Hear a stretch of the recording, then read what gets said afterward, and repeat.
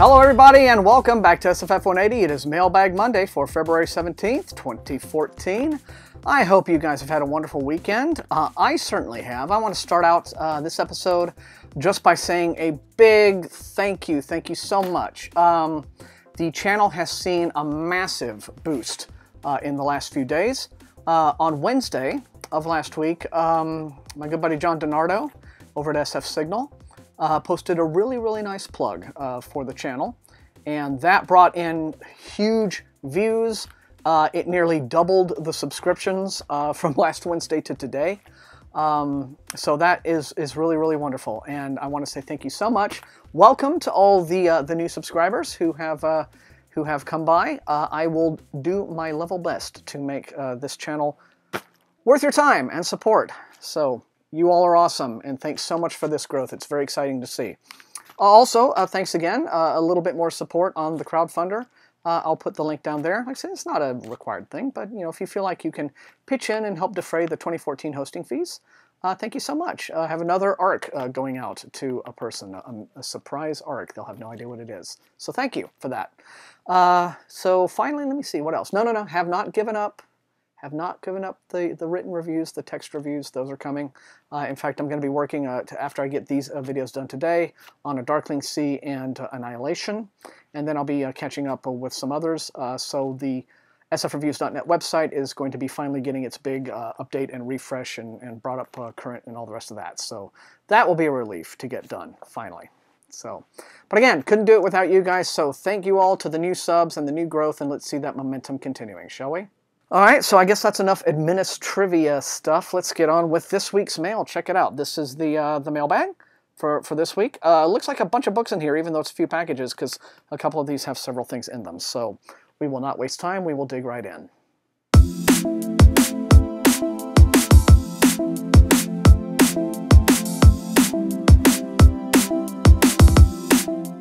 Okay, this first one is from Macmillan. Okay, this is a young adult from Torteen. It's by Mindy Arnett. It's called The Nightmare Affair. 16-year-old Dusty Everhart breaks into houses late at night, but not because she's a criminal. No, she's a nightmare, literally. Being the only nightmare at Arkwell Academy, a boarding school for magic kind, and living in the shadow of her mother's infamy is hard enough. But when Dusty sneaks into Eli Booker's house, things get a whole lot more complicated. He's hot. Which means sitting on his chest and invading his dreams couldn't get much more embarrassing. My goodness, young adult stuff is getting just more towards the adult end of things these days, is it not? All right, so, you know, adolescent sexy times maybe, and The Nightmare Affair. Oh, it could be good, but Mindy Arnett actually also has a new space opera out, a book called Avalon, that I'll be covering soon. So here it is, and thank you very much to Torteen for sending that. I am so happy that there are none of those crazy vacuum-sealed, horrible packages this week. All right, well, this is a book called Reflected. It's by Rhiannon Held, and it is a sequel to a book called Silver, so it appears to be a UF. Let's have a look and see what it's all about. Rhiannon Held returns with Reflected, the third, engrossing tale in the series that began with Silver. In this enchanting urban fantasy novel, new readers and returning fans are invited to take a glimpse into the secret lives of the werewolf packs that live and hunt alongside human society. Okay, so right there with that description, you pretty much know whether this is for you or not. But for those of you who have a soft spot for lycanthropes, Rhiannon Held's new book is out, Reflected. It's from Tor. Okay, and here's a big package with several things in it from Simon & Schuster. So let's just try to get all these out without spilling them everywhere. Okay, so 4 titles in that bad boy. Let's just go through them one by one. Okay, so first we have 2 novels by a guy named Douglas Nicholas. It's a book called Something Red, and its new sequel, The Wicked. This came out last year, apparently. I didn't get it originally, but this one is just out new. So let's find out what these are all about, shall we?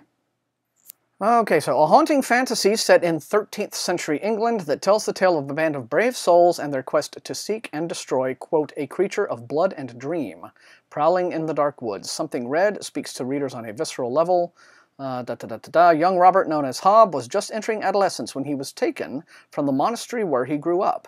He he became the apprentice of Molly, a middle-aged woman with a mysterious past. Traveling with Molly is her enigmatic lover Jack, and her whimsical granddaughter Nemain, who is just a year older than he. I suspect he being Hob and not the enigmatic lover Jack, because that would be weird. Mom would be a cougar.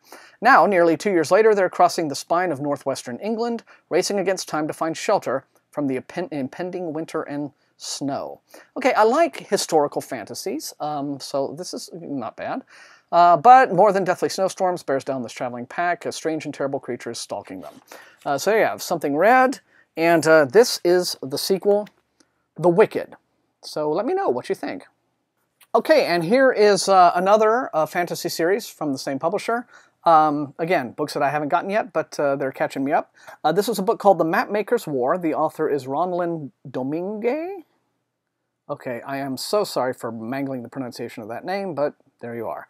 And the sequel, which is in ARC form, called The Chronicle of Secret Riven.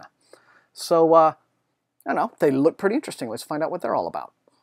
Okay, so she's being compared to Margaret Atwood. The Mapmaker's War, a legend. In an ancient time, in a faraway land where women are expected to become wives and mothers and nothing else, Aoife is the daughter of the king's most trusted advisor. Through her friendship with Will, the prince, she is allowed a rare apprenticeship to become her kingdom's mapmaker, tasked with charting the entire domain. Traveling beyond its borders, she finds a secretive people who live in peace among great wealth. They claim to protect a mythic treasure, one connected to the creation of the world. When Aoife reports their existence to her kingdom, the community is targeted as a threat. Okay, so xenophobia, bigotry, established, I guess, patriarchal rule, this sort of thing. Seems like it could be pretty interesting. I like the general premise so far. So The Mapmaker's War, and the sequel is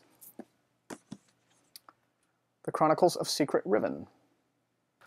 Okay, and here we have another big chunky package, and this is full of stuff, and I suspect that it is going to be the new Penguin mass market paperbacks. Okay, well, it's actually lots of Penguin stuff, including this. They're catching me up on the new C.S. Friedman fantasy novel Dreamwalker. This appears to be an urban fantasy from C.S. Friedman. New from Daw in hardcover. Okay, here's the latest installment in Seanan McGuire's new series Encrypted. This is Half Off Ragnarok. Shannon's a lot of fun. I may do just all of these in one big go, if you like, because she's only 3 books into this series right now. It'd be easy to catch up.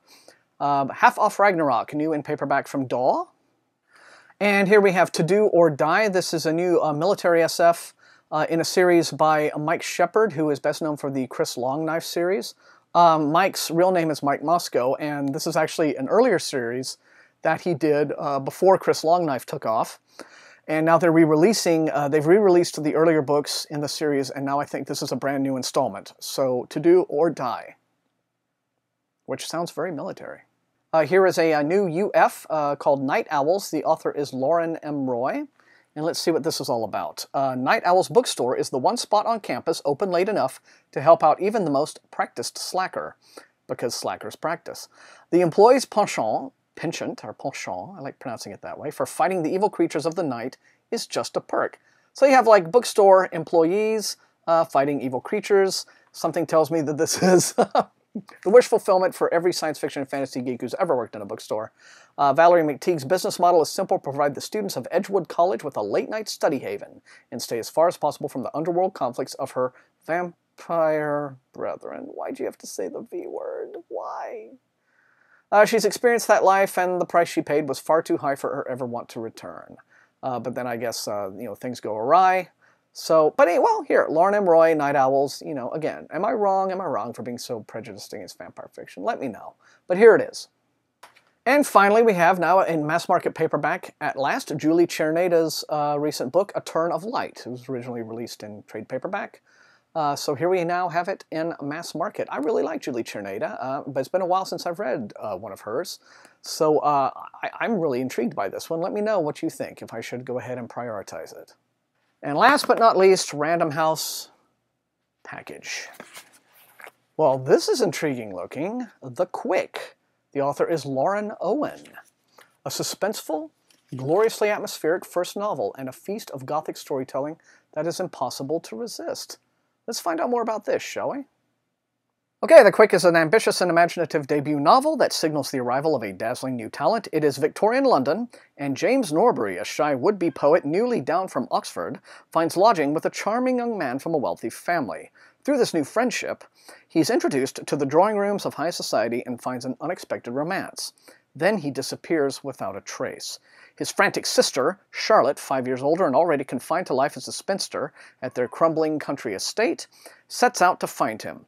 In the sinister labyrinthine city that greets her, she uncovers a secret world at street level, populated by unforgettable characters.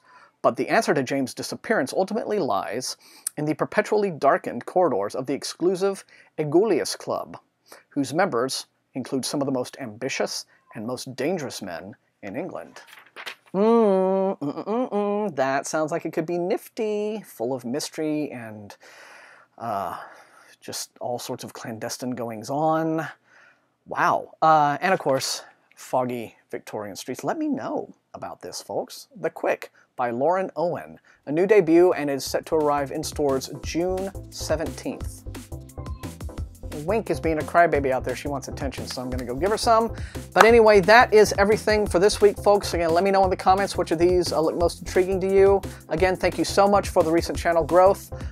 Share this video far and wide with your SFF reading friends. Give it a like if you enjoy watching. And subscribe to the channel, of course, and encourage all your SFF reading friends to do so if they haven't already done so. And until I see you next time, happy reading.